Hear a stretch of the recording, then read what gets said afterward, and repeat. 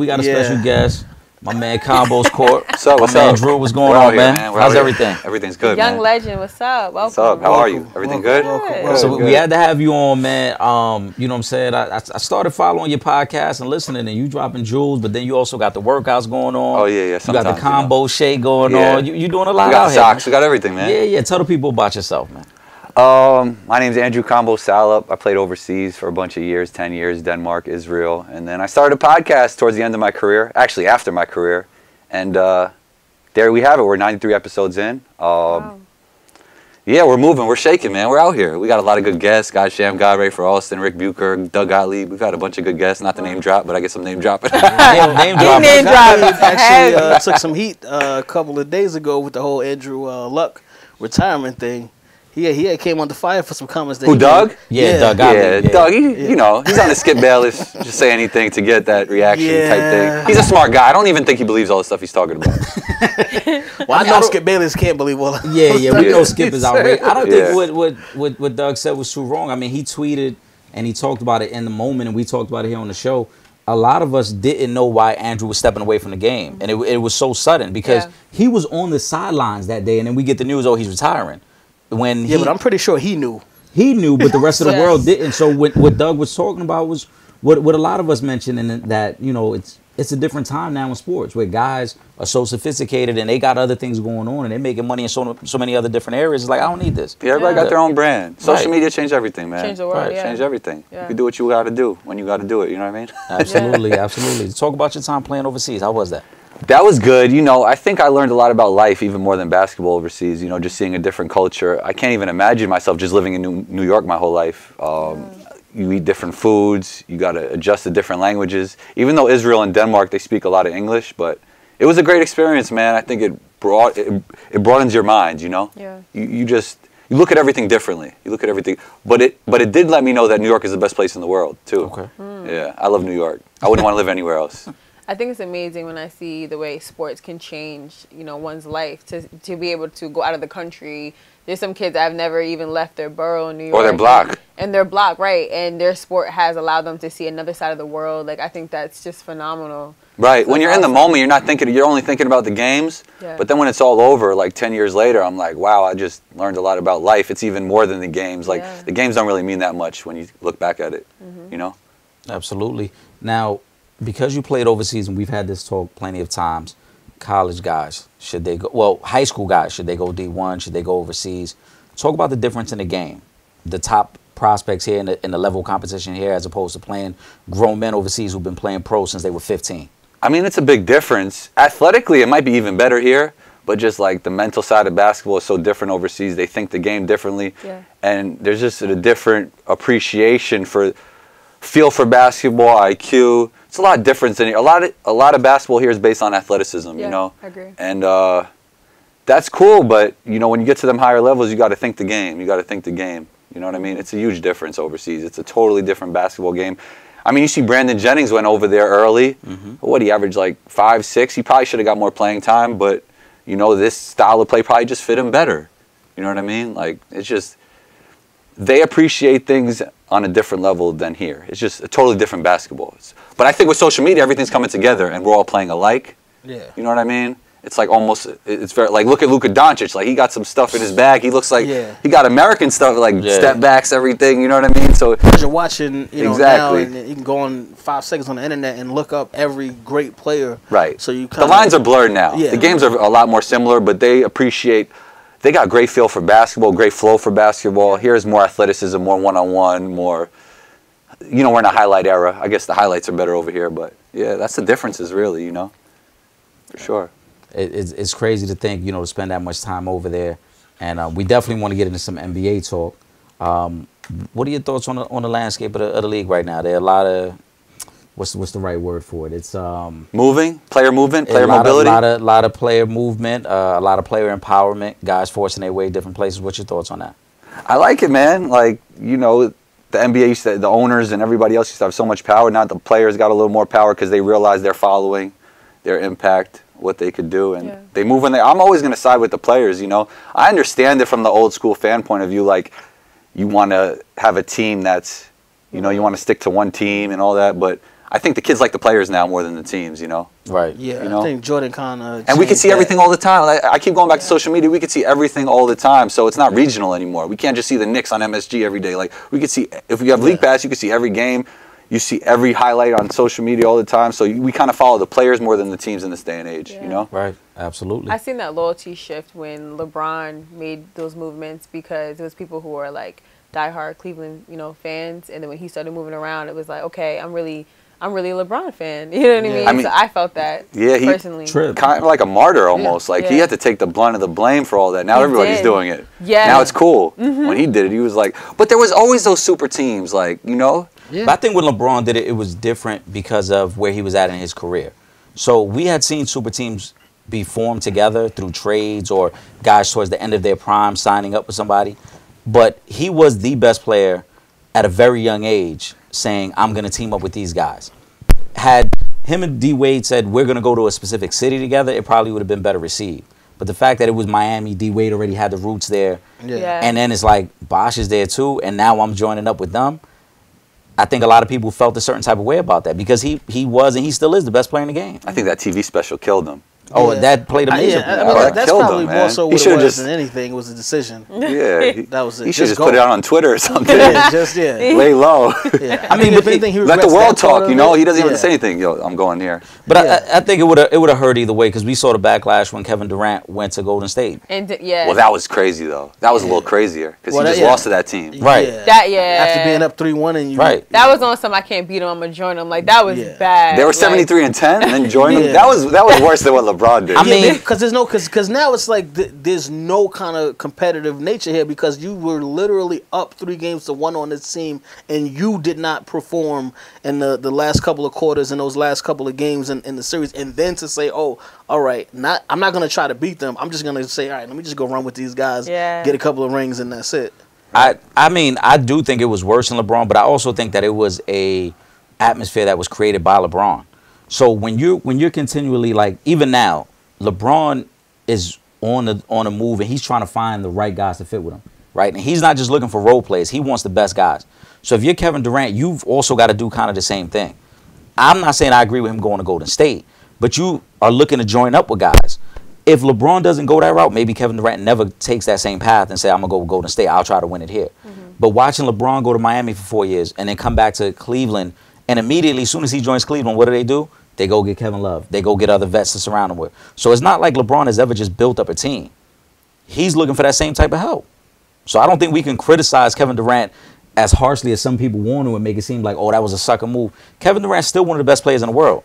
Oh, definitely. And he was still the best player on that Warriors team. Him healthy is the second best player in the world, easily. Right. Yeah. And they played a specific style of basketball that he liked. I mean, I think no one's criticizing him for that. I think it's just the timing is a little awkward from what happened the year He's before. great. Nobody's You know saying what I mean? Like, I think just... Nobody's saying he's not great. Yeah. I mean, there's a lot of people who love to throw that narrative out. But Kevin Durant's not a great basketball player. There are a lot of people who feel that. There are a lot of people who feel that the championships are diminished because it's Golden State, even though he was back-to-back Finals MVP and the best player on the court. Well, the championships are somewhat diminished. Yeah, but he's still the second best player in the world. How are we diminishing him then if he's still the second best player in the world? Because they might have won them anyway. They didn't win the year before he got there. They won one. They won 2 years before. The year before they didn't. Yeah. They needed him to be great. They were good. They needed him to be special. I'm not arguing that he was the best basketball player on that team. That doesn't necessarily mean they needed him to win. Decision, the way obviously, he guaranteed it almost. You know, it would have been like the equivalent of if LeBron would have been like, all right, the Celtics bumped us. Now I'm gonna go play with KG and Paul Pierce and these guys. Right. You know, he still at the end of the day, Miami. He was coming off of not making the playoffs, and they still had to get together. Like, you know, Golden State was already established. They were already the best team in basketball. Right. And in the end, they just beat you. So that's more of where the hate and the shade came from because of the fact that you just joined a team that beat you. But had he joined the Spurs, he probably would have had a similar outcome to what he had in Golden State. And I don't think anybody would have really had a problem with it. But just the fact that he just coming off of losing to these guys. And I get that. Yeah. To me, I give him the respect because he performed, right? We saw LeBron go to Miami that year. And even though for most of that season it was pretty easy for them because they were the best team, LeBron didn't perform in the finals. Kevin Durant went the opposite. Kevin Durant basically said, jump on my back, I'll carry us. Steph didn't shoot well in that finals. Yeah. Draymond wasn't really that good in that finals. KD took over. KD said, I'm the man now. I'll take over. I'll make sure I carry us across the finish line. We've seen other guys go to these big moments and fold. Kevin Durant didn't. So Kevin to me, Durant that's why I is respect. great. Right, Yeah, but but that's well, why I I respect. I mean, if he so would have much. stayed healthy, they probably would have won. They would The whole have. They would have thing, three-peated. yeah. They would have Yeah. three-peated But they were easily. also No. they also had There's no- 73 wins before that, so it's kind of like There's no you doubt just- he's a great player, Of second best in course. the world. Yeah. For sure. I don't know. To me, I just feel like it's overblown, the narrative. Oh, he went to Golden State. They were good, yes. He made them special. Okay, all championships aren't created equal. Right. If he would have won one in OKC, everybody should have and would have looked at it differently. Yeah, Absolutely. yeah. Yeah. Just like Right. LeBron's Cleveland championship outweighs the Miami two. Of course. Yeah, 'cause I Cleveland. agree Listen, with that. yo, Yeah. If Kevin Yo, Durant El- comes back and wins a ring for the Nets, LeBron's performance when KD and Kyrie got hurt, he should have won MVP of that series, even though they Yeah. lost. yeah. That performance was ridiculous on And an the first individual time they level. played them. The Yeah. first time I don't know what they played JR was doing Yeah. that day, Yeah. but you Oh, know, I mean. they probably would have lost anyway. But Yeah. that performance was ridiculous. LeBron was Sometimes we clearly don't the remember best that because he player didn't on win the the floor. championship. Right, You know but what I mean? at the end of the day, when we rank players at the end of their career or even at the end of the season, their rings is what we count. You know what I mean? Right. So it's like regardless of how the moves are made, when you look in the history of them, you're gonna count those rings. So As part of it, as But- part of the Yeah. puzzle. if he finishes Yeah. with That's 5 part of it for rings, sure. are you going to put him ahead of Kobe? Who? Kevin Durant. Like Robert Horry got 48 rings, but we don't put him in that conversation. I mean, yeah. if KD were to finish with 5, you're saying? Yeah, if he finished with 5 rings, do we elevate his career past Kobe's, who also finished with 5 I rings? would. Oh, I would. KD? Yeah, if I Kevin I would. like Durant. me personally. I like KD's game better than Kobe's game. Me personally. But if you're someone who says, all right, yeah, I know he got these two in Golden State, and so are we going to take away from those because Kobe's 5, he didn't join Yeah, the but 73 win team. But to play devil's advocate, Kobe's early rings were with a dominant Shaq. Shaq had a finals where he averaged over 30 points, double-digit rebounds, and 3 blocks. I'm not the biggest Kobe guy, but he did win a few without Shaq. No, he A couple. did, yes. Yeah. But just to play devil's advocate, if I want to say, because KD won those 2 with Golden State, so those first 2 that Shaq was the MVP of the finals, But they came and to- was they demolishing came- they came- everyone. They came All right. together, Yeah. and the Lakers weren't already a Right. powerhouse when they got together. But that was a young Kobe that wouldn't have won those 2 without Shaq. yeah, but That I mean, third one, yes, Kobe was ready to win a title as the guy. Would But those Shaq first have won two, he wasn't without ready. Kobe? If you're just looking at the eye test, right? Who's a better basketball player, Kevin KD Durant. or Kobe? Kevin Durant. I agree, man. And I love The Kobe. killer instinct Kevin is Durant. different. That's what Kobe Right, had over everybody, right. besides Yeah. Jordan. But if you look at KD, man, on the eye test, he's probably like top 3 ever. Just like Right. watching him play basketball, don't care about the stats or nothing. 7 feet, handle, shoot. You know what I mean? Everything that he can do. Yeah. How did you feel about those comments that Kobe made recently about Shaq, about him not being I took it as a him being compliment. too lazy, and that if he would have, Yeah. I did too. Yeah. Kobe said, yo, if this guy would have worked like he Harder. should have worked, he would have been the greatest player ever. Like, Shaq obviously didn't work like he was supposed to work, Right. which is fine. He's still a Yeah. top, 7-5 player he ever. still finished with 4 And that's rings. scary right? that he didn't even give it 100. But the And thing is, that's though, how he was. what Kobe doesn't understand is that not everybody could work like him. I actually had to do it on my podcast, PJ Performance. He's big in the athletic training world. Like, people think of genetics as just like jumping high and running fast, but it's also how hard you could work for the amount of time. Like, if Shaq would have worked like Kobe, his knees would have probably been done. Yeah, He probably 'cause wouldn't also have. He probably would have been Yeah. Right. even top 50 Yeah. anymore. He couldn't even play. He might have been Joel Embiid. Yeah, some he would have people- been a guy who was always hurt. Some people supremely can't work talented. like that, Right. you know? yeah. You can't work like Kobe. Like, if I work like Kobe, I probably wouldn't be able to play at all right now. Like, Yeah. I'd be, you know what I mean? Yeah. Like, but Shaq admitted that himself because did. Shaq has always said, I would work myself into shape as the season went on. Yeah. So I would come in about 15 pounds overweight, and come February, I'm in shape now for the playoff run, Yeah. and now I'm dominating guys. But it worked for him. different Right, and folks, he knew different that. strokes. Yeah, Yeah. he knew that. Because he was still averaging 27, 28 a game and 10 rebounds and 2 blocks. So Yeah, it kind of yeah. really didn't matter. He could have done little things. He didn't have to work like Kobe, but he could have done a little bit more in the off season, stay in Absolutely. shape. Yeah. If he worked You on his know, free just- throws, maybe that He could have done like little professional Right. stuff if he wanted to, not laid off the fast food just a little bit, and it might have extended his career, and his injuries Absolutely. wouldn't have came as early. You know what I mean? It would have helped him. Yeah. Would he work like Kobe? No, he'd kill himself. You know what I Right. mean? Kobe just loved the game. I mean, Yeah. we talked His about passion it. was different, Right. yeah. When we talked last week about Andrew Luck, and there's certain guys who, like Tom Brady, loves the game. Yeah. There are guys who just Obviously. want to, He's still who just playing. want to play. Yeah. Yeah. And then the other guys who, like, I enjoy the game, but I'm not killing myself. I'm with just it. talented. Right. You know? Yeah. Kobe was killing himself up until his last day. Yeah, with the Yeah. talent level that Right. he had. You Yeah. know? Yeah. Absolutely. Well, I mean, that's why he's ahead of most people who Mm-hmm. that were in his era of basketball because of that, though. For sure. It's a combination of his talent and his work ethic. All these guys are great, man. It's like hard Yeah. to split. We're splitting hairs. You know what I mean? Yeah. And that's why I think the list's unfair. But go ahead, Trip. So can we go back to Melo now? And I want to get your take on this. Where do you think one is the best fit for Melo, if any, or is he even going to get a job? What do you think? I'm just like, I love Melo, Hall of Famer. It's over, man. Thank you. Yeah. Thank you. He's going to get on the roster this It's year? just that, you know, like Joe Johnson, same thing. Like, But Joe Johnson's about to come back. They no, got a couple of teams we'll on see. him. But these guys play a style of play that isn't conducive to the current NBA. Yeah. And if Thank you you. don't play that style of play, you got to be super elite. Like, Yeah. if you're not like a 3-and-D guy that could catch and shoot threes, like, he's not amazing catch and shoot, and he's not a switchable defender. So, and he wants to be a go-to guy. I mean, it's tough for Melo, and I love Melo, man. I Melo's do the too. man. So Melo's a Hall of There's Famer. no team that He's you one of the think he greatest has scorers. success on right now? Well, I guess Brooklyn, for the reason that this year doesn't really count too much, nobody expects anything out. He could be like a placeholder. Like we could just have a farewell tour from him if you want. They're gonna need a small forward. I mean, you know what? It's like listening to myself talk here. You know what Melo could have done? You got two Erics in the I'm same sorry to bed. be that guy, but Melo should have saw what's coming earlier. Like, he likes to be in the gym doing a lot of skill development stuff. He needed to get on the track and run straight lines as fast as he can, get on the hill, run, work on his body. He's like doing skill development all day. Like, nobody wants to see 48 jab steps at the elbow anymore. It's over for that. I think a lot of veterans kind of struggle in that regard of not making those adjustments to the style of play that there is. You know, like Trevor Ariza fits perfectly for the current NBA. Right. You know, 3-and-D, can PJ catch and Tucker. shoot. He's nowhere near the level of player Carmelo. But he Yeah. might help a team more than Joe Johnson right now, more than Carmelo, like a championship team. He might help them more. You know, we're all nostalgic about Melo because Melo is truly A heart of. no, he's the last of a dying breed. Yeah. They're those type of players, right? That 90s, early 2000 ball, hero ball, like I said, jacking up a lot of shot, a lot of ISO ball is gone. And Melo's like our last connection to that. Yeah. So that's why so many people I think are so like, no, Melo's got to be on the team. I need to see him a little bit more. Yeah. Those days are done. And I love Melo. Yeah. I love Melo, but He doesn't as do Andrew anything just else, said, though. That's the thing. Yeah, Melo doesn't do anything else. as Andrew just said, like, if you take him on, right?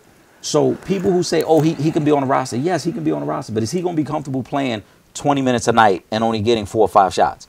He's not. Even if he plays 40 minutes with Brooklyn and averages 20, 23, like, what does it do? Like, I don't know. Nothing. I guess they'll put fans in the seats for the people that want to see him play. I mean, Yeah. honestly, important. So that would the probably be tickets- the worst thing they could do. Because if they're truly trying to build up this culture that they talk about, the last thing you want is Kyrie and Melo playing ISO ball all season. And then next year, now you try to figure out a way to implement Kevin Durant into that? It's so the ISO ball that Kyrie plays is so different because he's kind of operating from the top and there's still spacing. Like, I forgot And I had this dude on my he's a way better podcast. I kind shooter. of said how Jamal Crawford is kind of an ISO player, but it's a little bit different when you're operating from the top and there's spacing. Like, you just got Melo at the elbow doing That's it. 40 jab steps. Taking Like, up half the court. come on. Because you got to, you got to He's been in Chris Brickley's gym all day playing one-on-ones. Like, So I don't want to be the guy not to be. Trust me, you're No, not. 'Cause Negative I'm Melo. that Like, I guy love Melo. already. Melo's I'm that guy great. already, so don't worry about it. I'm Melo's that guy great, already. man. He's a Hall of Yeah. Famer. He's a fan favorite. Like the people, people love Melo, but I mean, sometimes when it's over, it's over, man. I do think that he'll wind up on a roster this season. No, I think either LA or Brooklyn. yeah.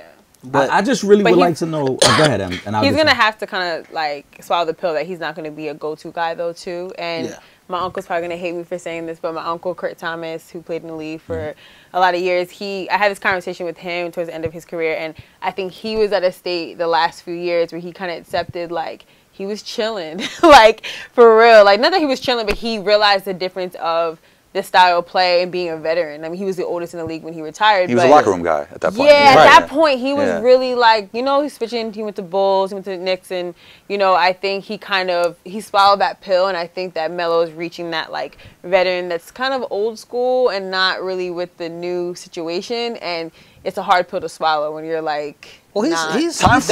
Like, I still think of Oak Hill Melo. Like, it flies, but you know what I mean? He's not a freshman anymore. In the Stephen A interview that he could actually take a back seat and kind of be a team player. Yeah. But we won't know that until he's actually on the NBA roster. Right. If he does come to the Nets, though, I will say this, that will probably add on even more for the 2K tournament this year when we get back up to the Barclays Center. So I think for us, for our purposes, that probably would be better. I don't know if I necessarily want him on the Nets, but again, for the 2K tournament, to have him out, out and about, then If he wants to play in the NBA, catch and shoot Melo, try your best on defense, and then the buckets will happen. That would be my advice to him if I had him if I was in his ear. It might be a little late in Melo's career. He should have saw that curve earlier. Right. At this point, it's like everybody who did really well on Instagram did it before Instagram was cool. You know what I mean? It's like the same kind of thing. You got to see that wave coming before it comes. Right. And he's older guarding younger guys now, so I don't know if that defense is going tough. to really. That's why I These guys don't are know. now. I don't know if I don't think he was really honest with himself during the interview with Stephen A. Smith. Right.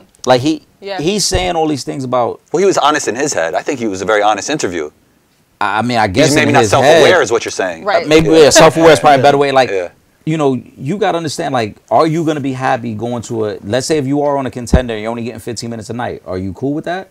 Are you okay with being maybe the third guy off the bench who gets some minutes here or there? And you get a couple shots every now and then, but the offense isn't running through you. A 3-and-D guy, a guy who's going to have to play a lot of defense and rebound. I don't think he wants to ever do that. I don't think he's dealt with that reality. But I think on any roster, I mean, unless he's going to go play. No, well, because if he's playing for a contender, then because if you go, because I know they was saying speculation that Philly had some interest, or a team like the Lakers. I think because they're already championship contending teams, so I think it will be a little easier. But on a team middle of the pack to the bottom of the barrel, then I think it will be more difficult because it's like we're really losing. I might as well put up. Yeah, but that's the point. If I'm a middle of the pack team, let's say if I'm the Pacers, for example, you don't need who's Melo. a solid If I'm a solid playoff contender, I don't need to put up with Melo's stuff now at this point when I'm trying to develop my other younger guys. You don't think LeBron could pull the strings to get Melo on the Lakers? Look, so I'm gonna take it to me. I know you were talking about Roy Jones always taking it to himself. I'm gonna take it to myself right now. I'm playing 3-on-3, right? I'm about to play in some regionals, I don't take my best friends to 3-on-3. No, I take the guys. I take guys that I'm friendly with. But I take the guys who I think are going to fit the best. Yeah. Like, I don't take my 3 best friends to play in these tournaments. Yeah, because you want to win. I'm trying to win. According to Kendrick Perkins, LeBron did try to get Cleveland to sign Melo, and that didn't happen. Did he? But that he can make it happen if he wants to. No, but that wasn't entirely true because they weren't in a position to sign Melo. They were never in a position to sign Melo. They were in a position when Kyrie had demanded a trade and New York was on a list. There was that rumor floating around that would you swap Kyrie for Melo? Right. And what? at that time, David Griffin, who was still David actually had just left there. There was a new GM at the time. They were saying no because it wouldn't fit. Why would I trade my younger point guard for another wing player?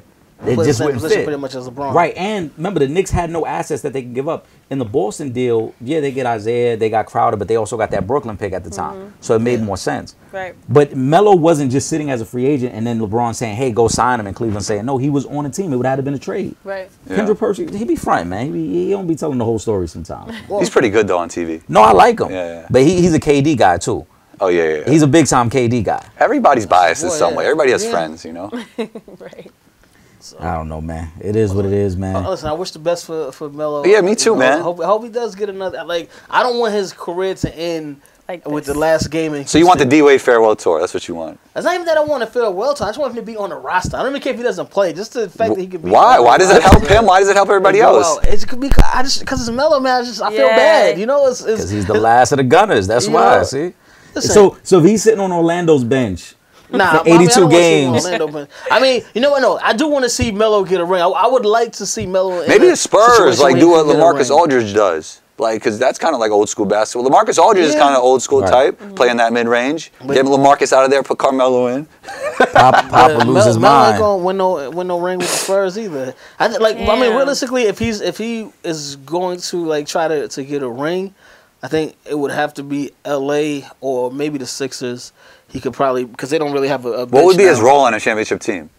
To come off the bench and score 10 points a night. I don't think he wants to do that. And that's it. But that's his reality that he has to deal with. There's guys who are getting up and down the court quicker. Right. Yeah. That could shoot it more efficiently from three. In the playoffs where the game slows down and, him being a veteran, he could be more effective in the playoff situations. Regular season, yes, it's a little bit different. But I do think he could help a team out in the playoffs. What team?